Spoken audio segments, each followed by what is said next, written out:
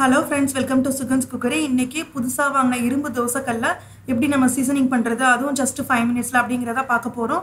வாங்க வீடியோக்குள்ள போலாம். இதுதான் நான் புதுசா வாங்கி இருக்கிற தோசைக்கல்ல பார்க்கவே ரொம்ப அழகா இருக்கு. இதோட வெயிட்டும் பாத்தீங்கன்னா நல்ல கனமா இருக்கு. இதோட thickness பார்த்தாலே உங்களுக்கு தெரியும்.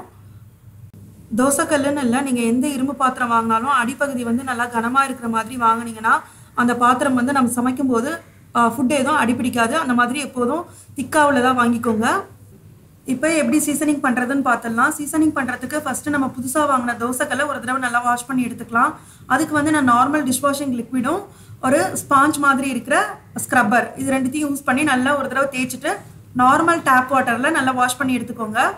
மெட்டல் ஸ்க்ரப்பர் கண்டிப்பா யூஸ் பண்ணாதீங்க. இந்த மாதிரி ஸ்பாஞ்ச் ஸ்க்ரப்பரே யூஸ் பண்ணுங்க. தோசைக்கல்ல நல்லா வாஷ் பண்ணதுக்கு அப்புறம் இந்த மாதிரி ஒரு டிஷ்யூ பேப்பர் வச்சு நல்லா தொடச்சி எடுத்துருங்க. இந்த மாதிரி எடுக்கும்போது அதுல இருக்கிற ஈரம் எல்லாமே போய்டும். இந்த டிஷ்யூ பேப்பரை பார்த்தீங்கன்னா நல்லா வெயிட்டா இருக்கு. அதுல இருந்து என்ன தெரியுதுன்னா நமக்கு எந்த அழுக்கும் அதுல இல்லைங்கிறது தெரியுது. ஸோ இப்போ நம்ம அதை யூஸ் பண்ண ஆரம்பிச்சிடலாம். சப்போஸ் நீங்க துடைக்கும் போது ஏதாவது கருப்பு கருப்பா வந்ததுன்னா நீங்க திரும்ப ஒரு தடவை நல்லா வாஷ் பண்ணிட்டு அதுக்கப்புறம் நீங்க யூஸ் பண்ண ஆரம்பிக்கலாம். இப்போ தோசைக்கல்ல ஸ்டவ்ல வச்சு நம்ம சீசனிங் பண்ண ஆரம்பிச்சிடலாம். நம்ம ஃபர்ஸ்ட் டைம் தவாவை யூஸ் பண்ணும்போது நீங்க வந்து ஹை ஃப்ளேம்ல வச்சு யூஸ் பண்றது ரொம்பவே நல்லது. ஸோ கல்லு வந்து நீங்க ஹை ஃப்ளேம்ல வச்சு நல்லா சூடு பண்ணுங்க. கல்லு நல்லா சூடானதுக்கு அப்புறம் அதுல ஒரு 3 ஸ்பூன் விளக்கெண்ணெய் ஊத்திக்கோங்க. இந்த இரும்பு கல்ல சீசனிங் பண்றதுக்கு கண்டிப்பா விளக்கெண்ணெய் தான் யூஸ் பண்ணணும். ஏன்னா விளக்கெண்ணெயோட டென்சிட்டி பாத்தீங்கன்னா ரொம்பவே அதிகம். அந்த எண்ணெய் பார்த்தாலே உங்களுக்கு தெரியும் நல்லா திக்கா இருக்கும். ஸோ அந்த எண்ணெயை நம்ம யூஸ் பண்ணும்போது அது ஈஸியா உங்களுக்கு ஒரு லேயர் ஃபார்ம் ஆயிடும் இந்த இரும்பு கல்லுல.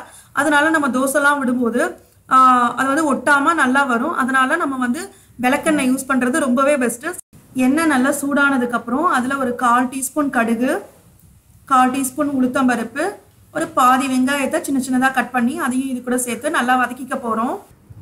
இப்போ இந்த வெங்காயத்தை வதக்கும் போது அந்த விளக்கெண்ணெய் இருக்கு இல்லையா அது வந்து தோசைக்கல் ஃபுல்லா நல்லா பரவுற மாதிரி நல்லா வதக்கிக்கோங்க. அந்த மாதிரி பண்ணும்போது தான் தோசைக்கல் வந்து ஈஸியா பழக்கத்துக்கு வரும். நீங்க வந்து நினைக்கலாம் என்னடா இது ஒரு கடுகு உளுத்தம் பருப்பு வெங்காயத்தை போட்டு வதக்குனா வந்து தோசைக்கல் பழகிடுமா, வெங்காயத்துக்கும் தோசைக்கல்லுக்கும் என்ன சம்பந்தம் அப்படிலாம் நீங்க நினைக்கலாம். ஆக்சுவலி நம்ம எதுக்கு இந்த வெங்காயம் உளுத்தம் பருப்பு கடுகு இதெல்லாம் சேர்க்கிறோம்னா நம்ம வந்து ஊத்துற விளக்கெண்ணெய் வந்து ஹை ஹீட்ல நம்ம வெறும் விளக்கெண்ணெய் மட்டும் வச்சிருக்கும் போது நிறைய புகை வரும்.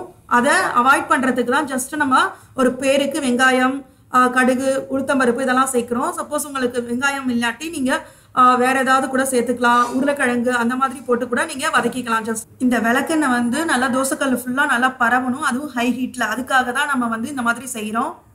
ஸோ இந்த மாதிரி விளக்கெண்ணெயா ஹை ஹீட்ல தோசைக்கல்லுல இந்த மாதிரி பரவ விடும்போது அது ஒரு நான்ஸ்டிக்கி லேயர் வந்து ஃபார்ம் பண்ணிடும். அதுக்கப்புறம் நீங்க தோசை வார்த்தீங்கன்னா தோசை வந்து ஒட்டாம ரொம்பவே நல்லா வரும். ஸோ இந்த வெங்காயம்லாம் நல்லா ப்ரௌன் கலர் ஆகுற வரைக்கும் இதை நல்லாவே வதக்கிக்கலாம். வதக்கும் போது மறக்காம அந்த எண்ணெய் விளக்கெண்ணெய் வந்து எல்லா இடத்துலையும் படுற மாதிரி நல்லா வதக்கிக்கோங்க. இப்போ பார்த்தீங்கன்னா வெங்காயம்லாம் நல்லா வதங்கி நல்லா ப்ரௌன் கலர் ஆயிடுச்சு. ஸோ இப்போ இந்த வெங்காயத்தெல்லாம் எடுத்துடலாம். எடுத்துட்டு அதே கல்லில் அப்படியே தோசை ஊற்ற ஆரம்பிச்சிடலாம். நீங்கள் துடைக்கணும்னு அவசியம் இல்லை. வெங்காயத்தெல்லாம் வதக்கி எடுத்ததுக்கப்புறம் இந்த மாதிரி ஒரு பெரிய வெங்காயத்தை ஹாஃபாக கட் பண்ணிவிட்டு அது கத்தியில் குத்தி இந்த மாதிரி அதை நல்லா தோசைக்கல்லில் ஃபுல்லாக வந்து படுற மாதிரி நல்லா தேய்ச்சி எடுத்துக்கோங்க. இந்த மாதிரி பண்ணும்போது தோசை வந்து ஒட்டாமல் நல்லாவே வரும். இப்போ வந்து நான் தோசை ஊற்றுறேன். இது வந்து என்னுடைய ஃபர்ஸ்ட் தோசை. ஸோ இப்போ பார்த்தாலே உங்களுக்கு தெரியுது தோசையில் ஓட்ட ஓட்டையாக வருது. இந்த மாதிரி ஓட்ட ஓட்டையாக வந்தாலே தோசை வந்து நல்லா ஒட்டாமல் வரப்போகுதுன்னு அர்த்தம். இப்போ பார்த்தீங்கன்னா தோசை நல்லா வெந்துடுச்சு. இதை நம்ம திருப்பி போட்டுடலாம். இங்கே பாருங்க நம்ம அழகாக திருப்பி போடுறேன். எந்த எஃபர்ட்டும் கொடுக்கல. ரொம்ப அழகாக ஒட்டாமல் சூப்பராகவே வருது. ஃபர்ஸ்ட் தோசை வந்து கொஞ்சம் மொத்தமாக ஊற்றிக்கோங்க. அதுக்கப்புறம் நீங்கள் நெக்ஸ்ட் தோசையெல்லாம் மெலிசாக ஊற்றிக்கலாம். இப்போ நம்மளோட ஃபர்ஸ்ட் தோசை ரொம்ப சக்ஸஸ்ஃபுல்லாக ஒட்டாமல் வந்துடுச்சு. நான் இப்போ 2வது தோசையும் உங்களுக்கு ஊற்றி காட்டுறேன். 2வது தோசை ஊற்றுறதுக்கு முன்னாடி இந்த மாதிரி வெங்காயத்தை ஒரு தடவை நல்லா தேய்ச்சிக்கலாம். இந்த மாதிரி ஒவ்வொரு தடவையும் தோசை ஊற்றுறதுக்கு முன்னாடி இந்த வெங்காயத்தை நல்லா தேய்ச்சிக்கோங்க. ஸோ 2வது தோசை வந்து நான் கொஞ்சம் நல்லா பெருசாக கொஞ்சம் மெலிசாக ஊற்றுறேன். ஸோ ஊற்றுனோடனே பார்த்தீங்கன்னா மறுபடியும் இது நல்லா ஓட்ட ஓட்டையாக நல்லா அழகாக வேகுது. இதில் கொஞ்சமாக ஓரத்துலலாம் எண்ணெய் ஊற்றிக்கோங்க. ஸோ அப்போ எடுக்கிறதுக்கு ரொம்ப வசதியாக இருக்கும்.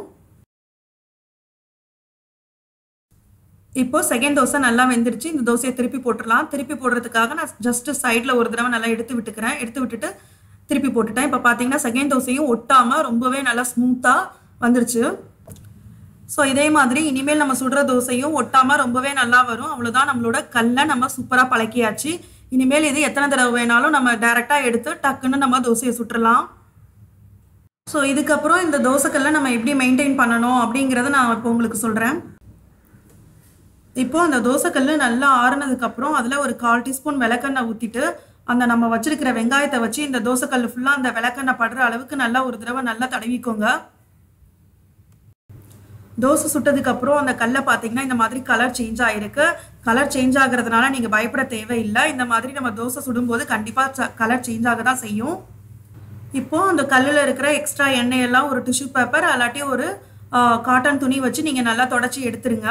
எடுத்துட்டு அதுக்கப்புறம் இதை அப்படியே நீங்கள் வச்சிடலாம். நீங்கள் நெக்ஸ்ட் டைம் யூஸ் பண்ணும்போது டைரெக்டாக எடுத்து அப்படியே யூஸ் பண்ண ஆரம்பிச்சிடலாம். ஸோ ரெடி டு யூஸ் ஆகிடும்.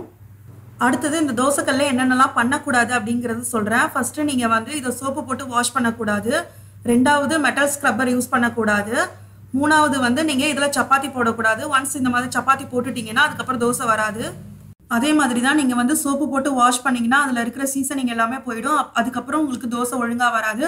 முதலேருந்து நீங்கள் இந்த மாதிரி சீசனிங் பண்ணால் தான் திரும்ப தோசை வரும். அதே மாதிரி சில பேருக்கு வந்து இந்த மாதிரி இரும்பு பாத்திரங்களில் சமைக்கிறது வந்து உடலுக்கு ஆரோக்கியமா அப்படின்னு சொல்லிட்டு நிறைய பேருக்கு டவுட் இருக்கலாம். கண்டிப்பாக ஆரோக்கியமானது தான் இது. நீங்கள் எல்லா வகையான இரும்பு பாத்திரங்களும் யூஸ் பண்ணலாம் உங்களோட நார்மல் சமையலில்.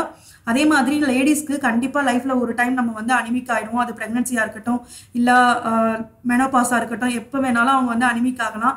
ஸோ இந்த மாதிரி இரும்பு பாத்திரங்களில் நம்ம சமைச்சு சாப்பிடும்போது அந்த சமைக்கிற ஃபுட்டில் வந்து அயன் ஏறுது, அயனோட இரும்பு சத்து வந்து இருக்குது அப்படின்னு சொல்லி சயின்டிஃபிக்காக ப்ரூவ் பண்ணியிருக்காங்க.